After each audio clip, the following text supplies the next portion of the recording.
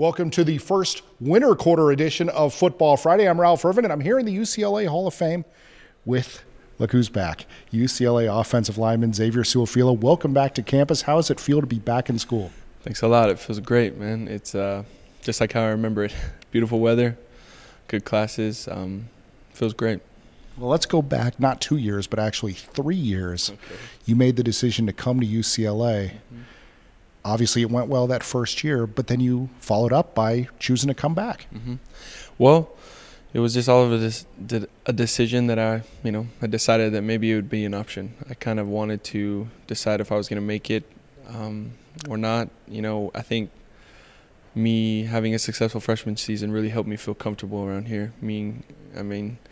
Aside from football, everything else was great at UCLA, and I really had a good experience. I just felt like me going on my mission that I needed to do it at that time, or else I never was.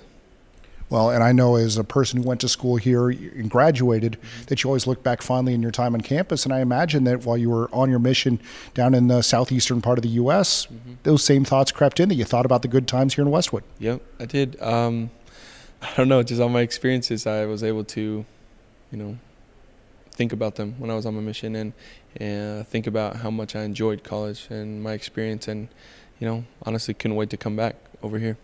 Talk about your time on the mission, how much you matured and grew as a person. Well, it was a tough experience. If I had to describe my mission in 2 words, it'd be humbling and hard. Really, it was such a special experience for me. It was tough times and great times, I guess. It was like a roller coaster, kind of up and down. But it really, tested your diligence, your faith, your drive, your motivation to be a faithful servant of the Lord. I learned a lot about myself, a lot about other people. I learned a lot about, the gospel in general, the scriptures. It was very, very, beneficial to my life, beneficial to my future family's life, my own family's life, and to the many people that I was blessed to meet and serve. Well, and I would, people think about someone 18, 19 years old going off to college, going off on their own. In this case, it wasn't going to college. You weren't going to be a teammate of someone. This is going off really to do work. And so you have to grow up personally. You have to become a much more mature person very quickly. Yeah, and you have to adjust. Being comfortable with being uncomfortable was something that I learned how to do. And, like you said, a lot of kids who are 18, 19 years old, they don't think about, serving the Lord, going on a mission.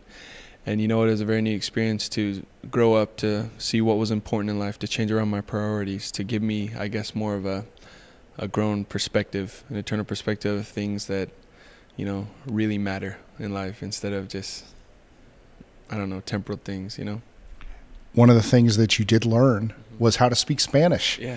And talk about how different it is now. Being essentially bilingual and able to talk in a totally different language from the experience. Yeah, well, it's funny you mentioned that, because before my mission, I don't know why, but I've always had a love for the Spanish language. I could never speak a lick of it, but I always wanted to learn it.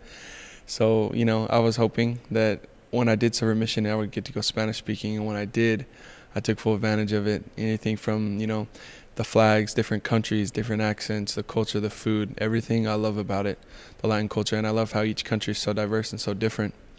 And so when I was able to learn Spanish, since I've been on campus, I've tried to find people every single day that speak Spanish and ask them and talk to them about it, use my Spanish. And it's been a great opportunity to meet people, just because now that I'm bilingual, I feel like that opens up a whole new door of opportunity to talk to even more people, to get to know more people, so.